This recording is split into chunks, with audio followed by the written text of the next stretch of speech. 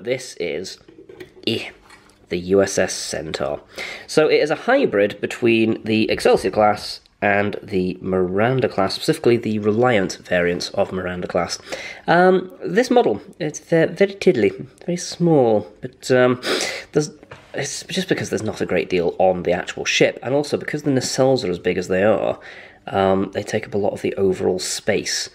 But they're quite weedy things. It's just quite small, to be honest. The Excelsiors suffer from this when you do this kind of same length to width scale kind of a thing. Because they were so ludicrously long, you get less bang for your buck, as it were.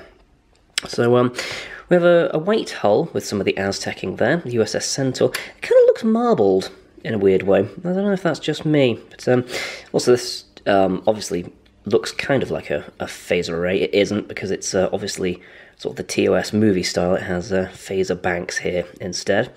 A shuttle bay at the front there. You've got a sensor palette and all the usual detailing as well. I have to say about this one, actually, I do really like the colour palette for it. You've got the 2 torpedo launchers that are at the front, and the 2 torpedo launchers that are at the back, making a total of 4 torpedo launchers. That's 4 Eaglemoss. That's what you get when you add 2 2s together. You've got the rear impulse engines there, massive, great big things. I very much doubt that this would be capable of source of separation, because let's face it, what is the point? And then you have the warp nacelles, which I think were actually custom built for this. If not, then they were some kind of variant on the original Excelsiors.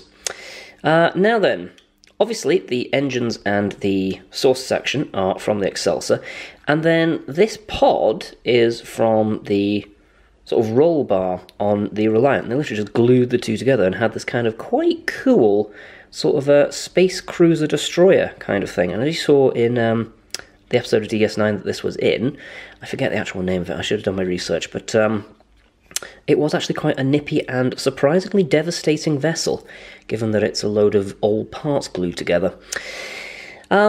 As a model goes, I do quite like this one. Again, it's quite the talking point, because obviously it's one of these vessels that was seldom seen, although it's again one of those fan favourites. I think the fans just like things that you see once and never see again, sort of like the optolithic data rod, which I think was from a few episodes later. Or before, I forget. DS9's a bit hazy in my head now. I've not watched it in a long time. Yeah, I mean, it's perfectly fine. If you are low on space, it's quite good, because it doesn't take up a great deal of room, because it is as small as it is. It's quite sturdy as well. I've not managed to break this one, which, again, for anyone who's been watching my reviews, is saying something. One thing to note is that the nacelles do not have transparent blue plastic. They are painted, which is becoming a more common thing, I have noticed. But overall, it is a lovely little talking piece and a fantastic addition to any collections.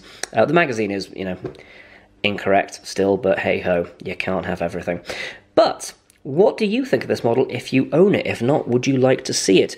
Do you regret that we didn't see more of this, seeing as they did have it kicking around anyway? It's always peculiar when they make a model and then they just never use it. I find that quite strange myself. But anyway, do you love it? Do you hate it? Do you think there is something unusual about it? Do you like the idea of kit bashing? Do you think they got better as Star Trek went along? So many questions and so little time. Plenty to fuel a few comments down there. If you liked the video, please do thumb it up. If you're enjoying Star Trek Discovery at the minute, don't thumb the video down. That's none of the plot twists or anything to do with me, so don't take it out on me. But if you're enjoying it, thumb my video anyway, because yeah, I'll take the good about it.